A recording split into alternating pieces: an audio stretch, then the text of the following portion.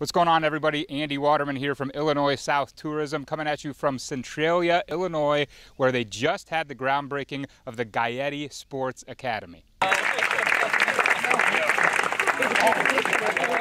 We've been talking about it a lot, and now it's becoming real. So it's just an exciting day, and to see the people that came out here to support us, it's just like, if that's an indication of any kind of success that we're going to have here, then we're doing the right thing. The Sports Academy will feature the HitTrax sports technology system, as well as private instruction and retractable cages that can be rented. The multi-sports facility is suited for baseball, softball, volleyball, and more, and is primed to be a major draw from all of Southern Illinois.